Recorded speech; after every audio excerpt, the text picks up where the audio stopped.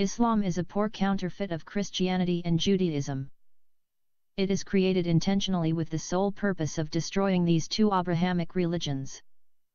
To establish relevance and as a masterful stroke of convenience, these two Judeo-Christian religions are branded as corrupted and hence they became good for nothing. Islam, as the Muslim scholars falsely claim, has come to correct and abolish these two corrupted and distorted religions. Islam, as they also believe, has come to take people from the false worship of a human being, they mean Jesus Christ, to the true worship of the one God, they reject the Holy Trinity. Islam deceives and blinds Muslims and makes them believe that Christians worship a human being like them, the Lord Jesus Christ, and also worship three gods, God, Mary, and Jesus. Muhammad had never heard about the true Christian doctrine of the Holy Trinity, the Father, the Son, and the Holy Spirit. He tried to refute a false form of the Trinity, the Father, God, the Mother, Mary, and their Son, Jesus. In this chapter, we will try to answer and refute those false claims of Islam against Christianity. Traditionally, Western missionaries called the religion of Muhammad the fortress of Islam. The name came out of the fact that there is no man-made religion in the entire world that has ever resisted the gospel of Jesus Christ as Islam does. To illustrate this fact, there was a Western missionary man who lived for over 20 years in Iran preaching the good news of Jesus to the Iranian Muslims. This is a true story which happened before the Iranian Islamic Revolution of 1979. That revolution brought to power Ayatollah Ruhollah Khomeini, who abolished religious tolerance and banned Christianity. After living many years in Tehran, the Western missionary man succeeded in converting one young Iranian boy to Christianity, resulting in the boy being killed by his family. The Western missionary man took his belongings and returned to Europe. He was not able to spread his teachings because he did not understand the hidden strongholds that kept the Muslims from understanding and accepting the gospel of the Lord Jesus Christ. In order to understand those strongholds or obstacles, one needs to read Islam and to know more about its followers. Apart from this fact, there was nothing wrong with either the Western missionary man or the gospel of Jesus. I would like to summarize some of the strongholds that keep the Muslims immunized against the truth of Christianity. To begin with, I would like to argue against the idea that Islam is an interconnected system of beliefs and that if any one of its tenets is proved wrong, its whole foundation would collapse. As a matter of fact, there are hundreds of wrong things in Islam that Muslim and non-Muslim scholars have already discovered and pointed them out. Let us begin with Muslim scholars first. Whenever a Muslim scholar discovers something wrong with the Quran or the Hadiths, he will be condemned as a heretic and put to death. If he is lucky enough to escape the death penalty, he will be called Zindiq, heretic, and either be compelled to flee from his home country and seek refugee status in a Western country like the Egyptian scholar Nasir Hamid Abu Zaid, or be forced to recant his teachings or writings as the greatest Egyptian thinker, Taha Hussein, or the recent case of Dr. Sayyid Mahmoud al-Kimni. There are numerous examples in the past of Muslim scholars who came up with new readings or interpretations of Islam to improve the status of women or Muslim social life, but they were condemned as Zanadiqa, heretics, and met with fatal consequences. One classic example was Mansur al-Hallaj, 858 to 922 AD. He was publicly executed in Baghdad. They cut his arms, legs, tongue, leaving his head for last. They cut him into pieces and then they burned his remains. Lay Muslim people face more drastic reactions compared to scholars and are usually brutally executed as apostates, and their bodies were burned. All the so-called four rightly guided caliphs of Muhammad burned the apostates, believing that the apostates are not worthy to receive decent burials. If someone is born Muslim, he has to live and die as a Muslim, or otherwise he will be put to death. The law of apostasy is the first stronghold that Muhammad created to lock his followers within his religious system. When the Church deviated from the truth, during the Middle Ages, the Dark Ages, it burned at the stake William Tyndale and John Huss, exhumed the bones of John Wycliffe and burned them too. The only difference, the Church had no biblical commandment to kill those who disagreed with it, but Muslims have direct commandment from their Prophet Muhammad, who says, "Whoever changes his religion, kill him." Sahih al-Bukhari, Hadith number 3017. The Quran also supports the commandment of Muhammad, and prescribes the death penalty to heretics and apostates, but if they turn back, seize them and kill them wherever you find them. And do not take from them any ally and not any helper. Surah Al-Nisa 4, verse 89.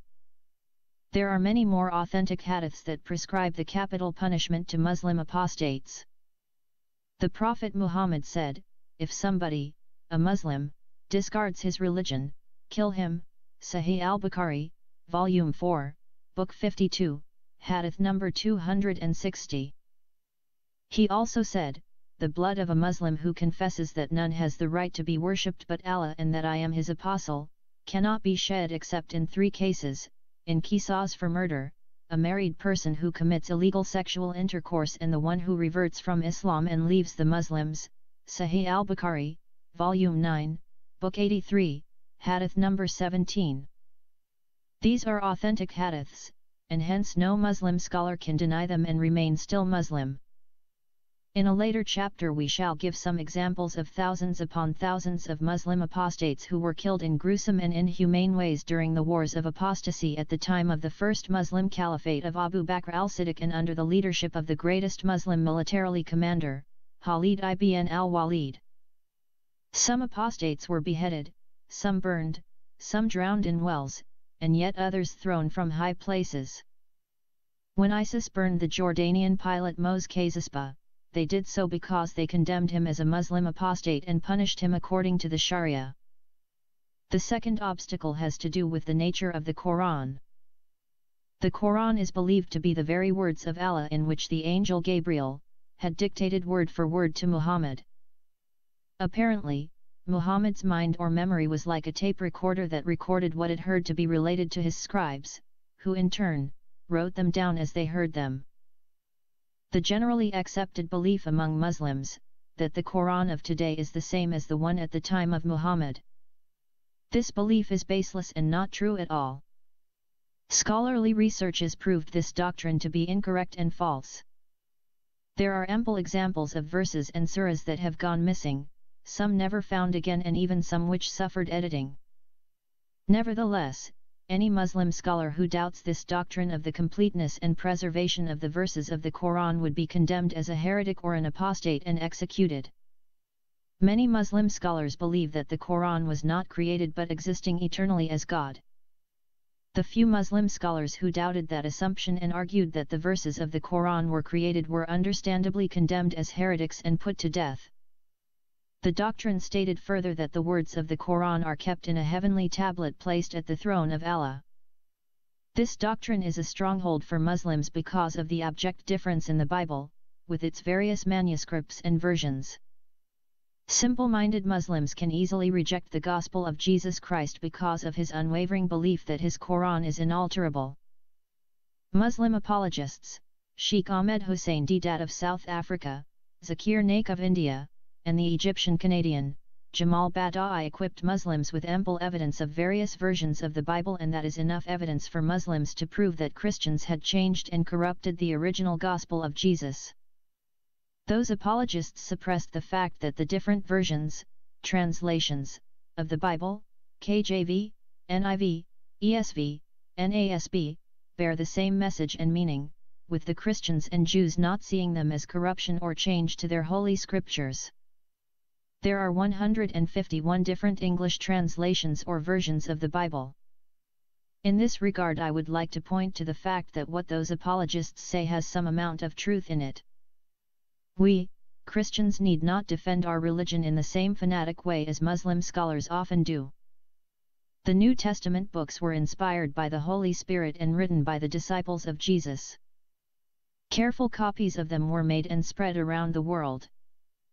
During the Reformation, over 5,000 copies, known as Textus Receptus, were found to agree nearly in all but minor spelling differences. Those copies were translated in English by Erasmus 1516, Tyndale 1525, Geneva 1560, and KJV 1611. King James remained the sole English Standard Bible until the 20th century. In 240 AD a cult arose in Alexandria city, Egypt. The followers of that Alexandrian cult rejected the divinity of Christ, the Holy Trinity, and many more basic Christian dogmas. Their leader was known as Origen, 184 to 254 AD. They made their own version of the Bible, making 6,000 changes from the original copies which were in circulation all over the known world. A few copies of that Alexandrian Bible were made and used by the followers of that early Christian cult. From them came the Alexandrinus Codex, Sinaiticus Codex, and Vaticanus Codex, which date back to 350 AD and still exist today. In the year 380 AD, Saint Jerome of Jerusalem translated the Alexandrinus Codex Bible in Latin, which came to be known as the Latin Vulgate, or Vaticanus. All the 150 modern English versions or translations, except King James Bible, were made out of the Bible of that Alexandrian cult. There are about 36,000 differences between those modern versions and King James Version. Having said this, I strongly believe that the only English translation which preserves and contains the Word of God is the King James Version. Most of the makers of those other translations follow the so-called higher criticism, which teaches that the Bible was tampered with. The advocates of this fallacious theory labeled themselves as liberal Christians and follow the school of liberalism which originated in Germany. Someone said, if you turn Germany upside down you will see written, "It is made in hell." It produced many enemies of God and humanity: Hitler, Kant, Hegel, Marx, Nietzsche, Heidegger, among others. Many advocates of the school of higher criticism flatly reject the miracles of the Bible and the divinity of Christ. Some of them do not believe in the resurrection of Jesus and considered it a myth and a hoax. Unfortunately, many Protestant churches began to trim their dogmas and beliefs in order to sail with the modern school of the higher criticism of the Bible. Some Christian scientists accept the theories of evolution and Big Bang and began to reinterpret their Bible to meet the demands of those satanic doctrines. Evolution produced white supremacy, encouraged enslavement and colonization of weaker nations, led Hitler to murder 6 million Jews in the extermination camps, Stalin to slaughter 20 million Russians, and Pol Pot to kill half of the population of Cambodia in the killing fields. Many races were considered mere animals or less evolved apes, and therefore killing them no difference from killing flies. The Bible tells us, "And God said, Let us make man in our image, after our likeness." So God created man in his own image, in the image of God created he him, male and female created he them, Genesis 1, 26-27. God created all peoples, all races and nations, male, female, white, black, or colored, equally in his image and in his likeness. We should all praise God because he created us in his image and in his likeness, and he made us fearfully and wonderfully, Genesis 1, 26-27 and Psalm 139, 14. Christian apologists should counter the above insubstantial critique of Muslim apologists by pointing out the fact that the Quran is not complete and it was subjected to editing. This should be supplied with evidences from the testimonies of the immediate companions of Muhammad, such as his beloved wife, Aisha, his close friend Omar, and many more highly honored early companions. Following are just a few examples from many evidences of verses and surahs that disappeared after the death of Muhammad. The Caliph Omar ibn al-Khattab said God sent Muhammad and sent down the scripture to him. Part of what he sent down was the passage on stoning. We read it, we were taught it, and we heeded it. The apostle stoned and we stoned them after him. I fear that in time to come men will say that they find no mention of stoning in God's book and thereby go astray in neglecting an ordinance, which God has sent down. Verily, stoning in the book of God is a penalty laid on married men and women who commit adultery, Sahih al-Bukhari, Volume 8, Book 82. Nonetheless, the verse of stoning somehow disappeared from the present Quran, but Muslims still stone the married adulterer and adulteress. It is reported from Ismail ibn Ibrahim from Ayyub from Nafi from ibn Umar who said, "Let none of you say I have acquired the whole of the Quran. How does he know what all of it is when much of the Quran has disappeared? Rather let him say, I have acquired what has survived." Al-Suyuti, Al-Itqan fi Ulam al-Quran, page 524. Zair ibn Hubaysh reported, Ubay ibn Kabi said to me, "What is the extent of Surat al-Ahzab?" I said, 70, or 73 verses. He said, "Yet it used to be equal to Surat al-Baqarah and in it we recited the verse of stoning." I said, "And what is the verse of stoning?" He replied, "The fornicators among the married men and married women stone them as an exemplary punishment from Allah, and Allah is mighty and wise." Al-Suyuti, Al-Itqan fi Ulam al-Quran, page 524. Surah al-Baqarah is 286 verses and Surah al-Ahzab is 73 verses. So, according to this revered companion of the Prophet Muhammad, there are 213 verses went missing from Surah al-Ahzab. Aisha said that Surah al-Ahzab used to be recited, in the lifetime of the Prophet, as having 200 verses, but when Uthman collected the Musahafs, all they could find was its present length. Jalal al-Din al-Suyuti, Al-Itqan fi Ulam al-Quran, Part 2, page 25. In the present Quran, Surah al-Ahzab is 73 verses only.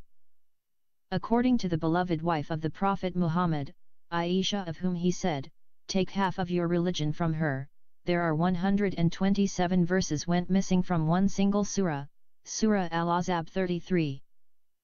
Zuhri reports, "We have heard that many Quran passages were revealed but that those who had memorized them fell in the Yamama fighting. Those passages had not been written down, and following the deaths of those who knew them, were no longer known, nor had Abu Bakr, nor Umar, nor Uthman as yet collected the texts of the Quran." John Burton, The Collection of the Quran, pages 126 to 127, Abu Bakr Abdullah Abi Dawood, Kitab al-Masahif, edited by A. Jeffrey, Cairo, 1936, page 23. Abu Musa al-Ash'ar said, "We used to recite a surah which resembled in length and severity to Surat Bara'at, Surah al-Tawbah 9. I have forgotten it with the exception of this which I remember out of it. If there were two valleys full of riches, for the son of Adam, he would long for a third valley, and nothing would fill the stomach of the son of Adam but dust." Sahih Muslim, Volume 2, Hadith number 501. This revered companion said in plain language not only some verses went missing but entire surah disappeared, which equals in length and severity Surah al-Tawbah 9. Surah al-Tawbah 9 has 129 verses. By severity must probably he means the many corporeal punishments prescribed for the transgressors and infidels. Surah al-Tawbah has the verse of the sword which permits Muslims to kill anyone refuses to believe in Islam, Surah al-Tawbah 9, 5. It also includes Surah al-Tawbah 9, 29, which orders Muslims to kill Jews and Christians if they refuse to embrace Islam or pay the jizya in gold. Abu Harb Abu al-Aswad reported, "We used to recite a surah which resembled in length and severity to Surat Barat. I have forgotten it with the exception of this which I remember out of it. If there were two valleys full of riches for the son of Adam, he would long for a third valley, and nothing would fill the stomach of the son of Adam but dust. And we used to so recite a surah which resembled one of the surahs of Muzabihat, and I have forgotten it, but remember this much out of it, O people who believe, why do you say that which you do not practice and that is recorded in your necks as a witness against you, and you would be asked about it on the day of resurrection?" Sahih Muslim, Hadith number 2286. This revered companion confirms the assertion of the previous one and adds that there was another surah disappeared from the Quran too. Aisha reported that it had been revealed in the Quran that 10 clear suckling make the marriage unlawful, then it was abrogated and substituted by 5 suckling, and Allah's apostle died and it was before that time found in the Quran and recited by the Muslims, Sahih Muslim, Book 8, Hadith number 3421. This hadith of Aisha has recently created huge moral and religious scandals that shocked the entire Muslim community. Based on this hadith, a prominent Egyptian religious professor at the prestigious Al-Azhar Al-Sharif University issued a fatwa permitting Muslim women to breastfeed their male colleagues at work and classmates at universities so that they can become illegal for them to lust after them, marry them, or have sex with them. Religiously speaking, the professor is absolutely right, but the fatwa outraged the Muslim community because it encourages Muslim girls to practice blowjobs or pornography with their classmates and colleagues. Imagine a young girl opens her dress and shows her breasts to her colleague or classmate and then allows him to suck her nipples 10 times. The professor was fired and his fatwa was considered immoral and illegal. Although the professor was fired, still no religious scholar or professor could prove him wrong. This is a huge topic and we will revisit it in a subsequent chapter and find out what made Prophet Muhammad to come up with such an immoral teaching. Aisha reports, the verse of stoning and of suckling an adult 10 times were revealed, and they were written on a paper and kept under my bed. When the Messenger of Allah expired and we were preoccupied with his death, a goat entered and ate away the paper. Musnad Ahmed ibn Hanbal. Some verses of the Quran vanished because a hungry goat ate them up. No comment. And Ubay ibn Ka'b said that there were 2 surahs which he used to recite as part of the Quran, Al-Kant and Al-Witr. In them were these words, O Lord, we ask thee for help and pardon and guidance, and we believe in thee and put our trust in thee, and so on to the end of Al-Witr. This he said in respect of the first compilation, no longer extant, The Apology of Al-Kindi, Sir William Muir, London, 1881, page 76. Al-Kindi continues to say, then followed the business of Al-Hajjaj ibn Yusuf, who gathered together every single copy he could lay hold of, and caused to be omitted from the text a great many passages. Amongst these, they say, were verses revealed concerning the house Umayyah with the names of certain, and concerning the house of Abbas also with names. 6 copies of the text thus revised were distributed to Egypt, Syria, Medina, Mecca, Kufa, and Basora. After that, he called in and destroyed all the preceding copies, even as Uthman had done before him. The Apology of Al-Kindi, page 77. The third and most powerful stronghold is the belief that Muhammad is greater than any previous prophets of God and after him there is no prophet will come. In this regard, he is considered the seal and final of all the prophets and messengers of Allah. Anyone claims to be a prophet after Muhammad is to be considered a liar and false prophet and hence to be put to death. To Muslims, Muhammad is an ideal of spiritual, moral, and intellectual perfection. This belief might prove irrefutable sometimes because of the upbringing of the Muslims. In Islam, every sin is pardonable except the sin of insulting Muhammad or doubting his claim to prophethood. Apostasy in Islam is considered treason. The apostate is viewed as a traitor who has forsaken his country and joined with the enemies of Islam. For that reason, the Prophet Muhammad prescribed capital punishment for apostasy. Nonetheless, an apostate still can be forgiven if he repents and returns to Islam within 3 days. If a Muslim sins against the Prophet Muhammad by doubting his claim to be a prophet or insulting him, there is simply no appeal. According to all schools of Sharia, Sunni and Shiite, such an apostate's sin is unpardonable and must be killed even if he is found holding to the coverings of the holy Kaaba in Mecca. So, the Muslim can think of any thought or doubt anything about his faith with the exception of going against his prophet. The Muslim mind is fashioned in such a way that it cannot doubt the validity of his prophet. That is why I always say, Islam is Muhammad and Muhammad is Islam. It is almost impossible to convince the Muslim that his prophet Muhammad committed a single sin in his life. He can be persuaded to believe his Allah committed sin but never his prophet Muhammad. Not a single Muslim in the entire world can pronounce the name of Muhammad without adding the phrase Salah Allah alayhi wa sallam, which means, Allah pray to him and greet him. Muhammad is supposed to pray to Allah or Allah pray to him. Muslims had intentionally translated that disgraceful phrase as peace be upon him in order to hide the blasphemy. Saying the name of Prophet Muhammad without adding that phrase might cause the Muslim to lose his life. One of the imperatives of becoming a Muslim is to believe that the Prophet Muhammad is the messenger of God and he is sinless and infallible man. It is well-established doctrine in Islam that Muhammad is sinless and perfect human being. In order to make a Muslim doubt the virtues of Muhammad or to see how evil and sinful he was, the Muslim's mind requires outside assistance. While not every Muslim is a terrorist, every faithful follower of the religion is a potential terrorist. The terrorists are those who sincerely follow and practice the teachings of Muhammad. In other words, those who practice the teachings of the Quran and Sunnah of Muhammad become Muslim terrorists, and those who practice partially or not practice at all are the moderate Muslims, known as hypocrites by the true and sincere Muslims, the terrorists. Sometimes, they count them as infidels and kill them. Therefore, fighting Islamic terrorist groups is fighting Islam itself. The only problem, in the long run such tactic would prove to be a self-defeating.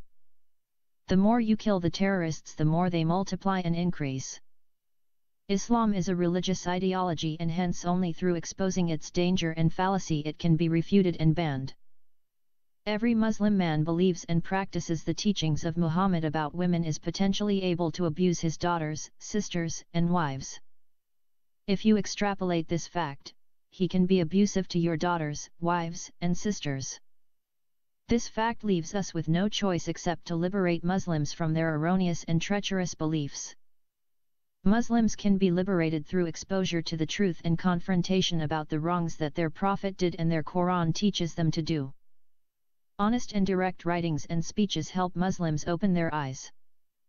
The current religious dialogues are nothing except flattery and courteous conversations between the few intellectual elites from both sides, Christian and Muslim, and the masses never get benefits out of them. Sometimes, the religious debates are just hair-splitting arguments or hypocritical talks. Every Muslim man and Muslim woman is a victim of his own beliefs, and it would be a crime on the conscience of the civilized non-Muslim world to leave such a person living in such tyrannical beliefs. If only the international community awakens from its delusion that Islam is like any other religion except for the fact that certain splinter groups malign them, self-deception of this sort would vanish. We simply owe it to ourselves to recognize Islam for what it is, an emerging militant global terror. Islam is not and will never be a compatible religion. In the past, the world called for the emancipation of black people from slavery system that was previously believed to be justified religiously, ethically, theoretically, evolutionally, and ontologically. Today everyone agrees that slavery is evil and a crime against fellow human beings. Likewise, men have oppressed women for thousands of years, but today, women in many parts of the world are in every way equal to men. Muslims have been victimized by the teachings of the Quran and Muhammad for over 14 centuries, but the time has come for the world to unite and confront the danger that it presents. So far, 50 countries joined together to fight against the dangerous Islamic terrorist groups such as ISIS and the like. Two quick observations. First of all, that war is not directed against the real enemy, the teachings that are making them terrorists and increasing their number day after day. Instead of killing the infected people, first destroy what the agent of infection which would otherwise cause others to fall sick and reach a state beyond remedy. You should immunize Muslim children before they grow up and get infected. Islamic schools should be either secularized like public schools in the West or forbidden to teach jihad and hatred towards non-Muslims. The United Nations is supposed to review and scrutinize all schools and universities' curriculums in Muslim countries and purge them of all teachings that incite hatred towards the so-called infidels and enemies of Allah. Secondly, it is impossible to win a battle from the air. Airstrikes create collateral damage. You need to put boots on the ground and hunt the aggressors down. I believe that military confrontations of terror are on an upward spiral from the Muslim world. Indiscriminate use of guns and weapons do not solve the problem of terrorism, it in fact gives rise to potential terrorists. Direct and honest speeches and writings from the international community might help Muslims see the deception and the danger of their own beliefs. Some people might think that Muslims are under curse and hence they will never listen to anyone. I believe that everyone who is not in Christ is under curse and dead in his sins and trespasses, Galatians 3:13, Ephesians 2:1. The Bible never tells us that there are some people more cursed than others. In this regard, all people are under curse, Jews and Gentiles, and unless the Lord opens their eyes they will continue to be what they are. See Romans 5:12-21. It is true that no matter how much the Muslim is enlightened and westernized, his religious beliefs will continue to hold him captive and hostage. No Muslim would nor will ever agree with Western values and principles. Wherever he goes and despite whatever education he receives, he would still consider his Prophet Muhammad to be his role model. He is required to practice everything his Prophet commands him to do. For example, in one of his authentic hadiths, the Prophet Muhammad said, "If one of you sees something wrong, let him change it with his hand, if he cannot, then with his tongue, if he cannot, then with his heart, and this is the weakest faith." Sahih Muslim. This hadith encourages Muslims to take the law in their hands wherever they are and punish or kill anyone they see doing something munkar. Munkar means everything considered haram, forbidden or sin, according to the Sharia. This includes many legal social practices in the West such as being bikini-clad on a beach or swimming pool, drinking alcohol, unmarried couples cohabiting, nightclubs and discos, gays and lesbians, casino, etc. Many times, this hadith is the reason behind deaths of tourists on the beaches of Tunisia, Egypt, Dubai, etc. Today, Friday, June 26, 2015, while I write these accounts, 3 terrorist attacks took place on 3 continents, Africa, Asia, and Europe, against foreigners because they were involved in doing munkar or haram practices. The other 2 attacks took place in France and Kuwait. It is the first time that the Islamic terrorists have beheaded someone in France and openly displayed his decapitated head. The severed head had Arabic writing scrawled across it and was found on a fence next to 2 jihadi banners, Sky News. The writing was the Shiite Islamic creed. Muslims also believe and are highly likely to follow a commandment of Muhammad which says, "I have been commanded by God to kill everyone who refuses to believe that there is no God but Allah and Muhammad is the messenger of God." Sahih Muslim. I know that most of the Muslims living in the West will not likely to put it quite so plainly. Many Muslims living in the Muslim world and of course, the so-called Islamic terrorists will say it openly and clearly as their prophet did. Recently, a very prominent Muslim leader said on a Lebanese channel, called Al-Mayadeen, "We were Arab Christians in Iraq, Syria, Palestine, Yemen, Egypt, and North Africa, and then Muslim Mujahideen came and converted us to Islam by the sword." Then, he proudly added, "Al-Islam Quran Yadi and Sa'if Yagazi, Islam is a Quran guides to the truth and a sword invades and conquers." Following that maxim of evil, in short period Muslims reached until Spain. If it wasn't for Charles Martel who defeated them in France at the Battle of Tours, or Poitiers, they might have invaded the entire Europe and today all Europeans would be Muslims and speaking Arabic. Most of the historians rightly believed that Charles Martel saved Christianity and Western civilization by the decisive Battle of Tours, October 732 AD.